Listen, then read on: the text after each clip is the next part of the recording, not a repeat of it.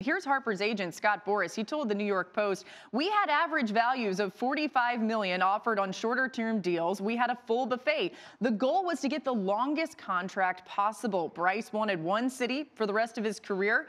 That's what I was instructed to do. It's very difficult in this time to get the length of a contract that takes a player to age 37, 38, and 39, and that is absolutely true. A lot of teams don't want to take those risks when a player gets a little older, but let's bring in David Ross for more on this. And David, first of all, your initial reaction when you heard the deal was 13 years, $330 million.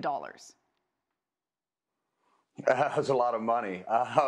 No, I think the 13 years stands out for me. You're getting the AAV, the average annual value, at 25 plus. You're paying for his prime years, but you're also getting a little bit of the back end too, the 38, 39 years. That length of time for me is extremely long. You know, you never know what's going to happen to a player at the back end of his career. So the commitment from the team, the commitment from Bryce to want to be in one place, no opt-out. When there's so many opt-outs right now in contracts, you can tell a true commitment from both sides. Yeah, this has been a very busy offseason in the National League East, and this is just the latest. How do you see it shaking out in that division now that the Phillies have gotten Bryce Harper?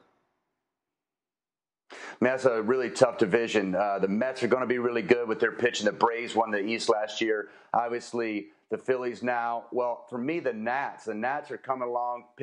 Picking up Patrick Corbin is a big sign for me. Deep in that rotation, the loss of Gio Gonzalez, moving on. They've got great starting pitching and a nice young lineup. They're going to be really, really tough to deal with in that National League East. But for me, it's up for grabs. Yeah, Bryce Harper is coming off of a bit of a down year in 2018. Now, a lot of hitters love to hit in that Phillies ballpark, but how do you think he may need to change his approach this season to be even better offensively and be truly what they want in the middle of that order? Well, he might feel right at home. He's got great numbers in that ballpark. But for me, with that deep lineup, Rhys Hoskins, they've got Real Muto, McCutchen, a great young lineup, and it's really deep. When you add him to that lineup, if he can get on base, move the baseball, cut down on the strikeouts, that's a potent lineup. You want to just turn the lineup over as much as you can when you have that deep of a lineup. Have guys getting on base. Somebody's going to pop a home run, and they're going to put up a crooked number. The Phillies had the best offense any team ever has.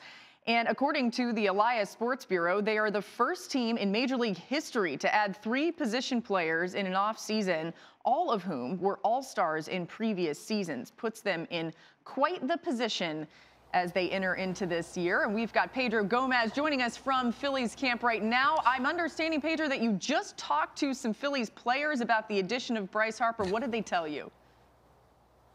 Yeah, Laura, we just left about 10 minutes ago from the clubhouse. And before I tell you that, let me give you an idea of how excited the city of Philadelphia is. John Weber, their head of ticket sales, announced this morning that once this deal was completed, or at least agreed to around 3 in the afternoon Eastern time to this morning, they've already sold 100,000 single game tickets, which is an astonishing figure when you stop and think about it. But that has really correlated inside to this Phillies clubhouse where that excitement level is equally matched. That's like, you know, opening up a Christmas present and knowing that you got what you asked, you know, Santa Claus for. You know, a lot of guys were just like, wow, this is actually happening, you know. So, yeah, we're pretty pumped about it. We all know what he can do. We all know what he's capable of. Well, obviously, the guy's a pretty good player, right? You get to add a player like this, I think it just kind of makes everyone around him better. Gene, what was your reaction when you heard the news about Bryce? The World Series champ.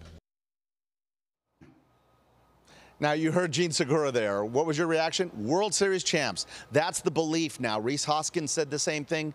They honestly believe that adding this piece, along with JT Realmuto, Andrew McCutchen, David Robertson, Gene Segura, they have made themselves favorites, they believe, to win it all. And really, it's hard to believe otherwise the way that they have added to this roster.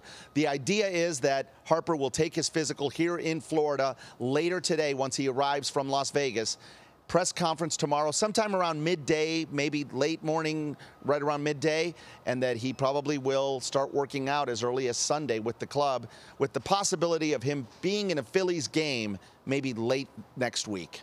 Wow. Yeah, that's going to be interesting. And look, Pedro, I think sometimes the clubhouse chemistry is a little overblown, but it does seem like these guys are ready to welcome him in. What sense did you get from that standpoint? Anybody with a previous Bryce Harper connection or anything already on the Phillies team?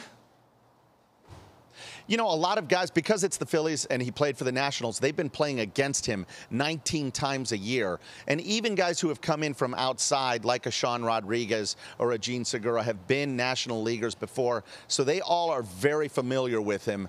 Jake Arrieta posted a hilarious video on his Instagram where he's in, believe it or not, a little Speedo, and he's sweeping at his condo here saying, getting the house ready for Bryce. So they are very excited about this move. And, you know, I talked to Arrieta last season, during the season, and he said one of the things missing from this Phillies club is we need veterans who know how to win. Certainly with the additions they've made this winter, that has now been eliminated as a question mark, and that's part of what they are now. All right, thanks so much, Pedro Gomez. I probably will not be checking out that Arrieta post, but we'll be keeping you updated on everything Bryce Harper related.